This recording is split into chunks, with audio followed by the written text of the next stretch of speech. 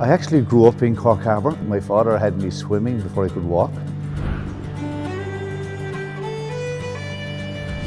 The Corkonians, they often call it the real capital of Ireland, and it's also referred to as the Rebel County. I lived and worked in Cork Harbour all my life, really. The port that we visit for Cork is Cove, or otherwise known as Cobb H. It's the second largest natural harbour in the world after Sydney.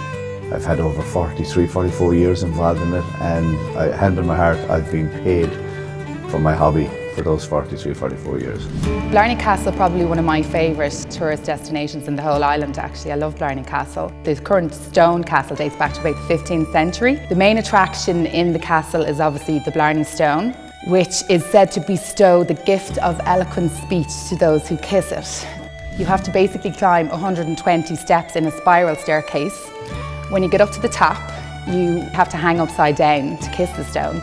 So you're lying down on your back, upside down, and there's a local Cork man holding you at your waist. Quite an interesting experience. You only live once. I don't think there's many people overseas that haven't heard about Killarney.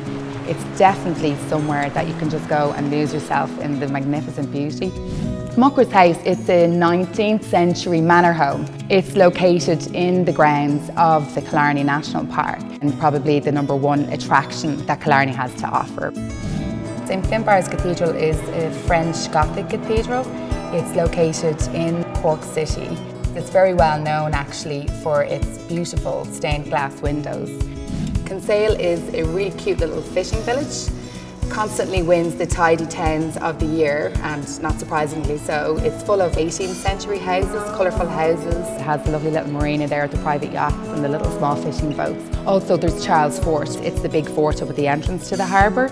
Built obviously all those years ago to protect the locals from invasions. You're never too far from the sea, so you've got seascapes, you've got riverscapes. There's a lovely feeling to these little villages down in Cork. The people are so friendly. The House of Waterford Crystal was opened in June 2010.